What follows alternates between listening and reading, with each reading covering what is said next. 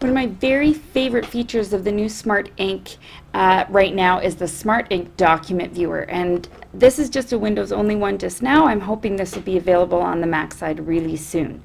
What this allows us to do is to open up PDF files in a program other than Adobe, and we can view and annotate and work with PDF files with the digital ink, and the digital ink will stay with our document, and then we can save that digital ink right into the PDF document. So I'm going to model that now. For most of us, our default when we open up a PDF document would be Adobe. So if I double click on this, it's going to open up an Adobe PDF, which is great, but unfortunately it's just going to be normal Smart Ink that would work over top rather than giving me ink that I can scroll and save in the document. So to open it up in the Smart Ink Document Viewer, I can right click on this button or on my document, and I'm going to go Open With, and I'm going to open it up with the Smart Ink Document Viewer.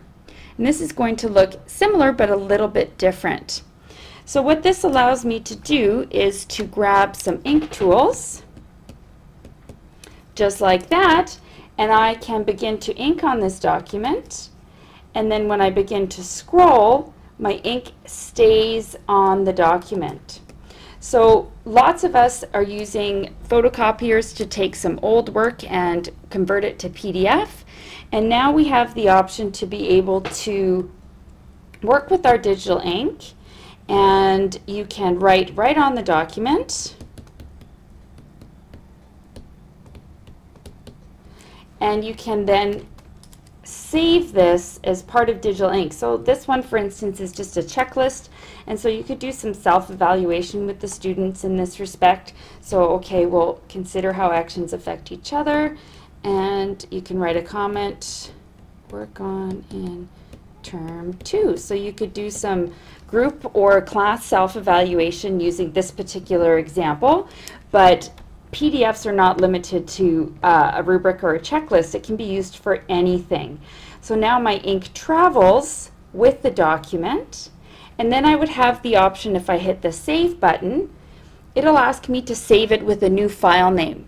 So I could save it as Unit 1 Checklist, Class Review, January 2013, or something like that. Again, that's personal preference, how you want to save that.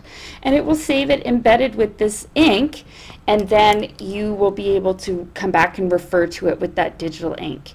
This is also great if you're working collaboratively, as a staff, to be able to work through documents that have just been emailed PDF. It gives you lots of flexibility to then make the option for collaborative work in applications outside of Notebook. So the Smart Ink Document Viewer is one of my very favorites. So again, that was a right click and Open With, or you have the option at the bottom of that drop down menu to choose the default program, or from your Start button you can click Default Programs, and then you have the option to make it the default so that whenever you open up a PDF, it will open it up in the Smart Ink Document Viewer icon option there. So originally during the installation you get asked that question, but a lot of people are keeping their Adobe as their default. But if you change your mind, you can always go back and do that. So that's the use of the Smart Ink Document Viewer on the Windows machine. It's a fabulous tool.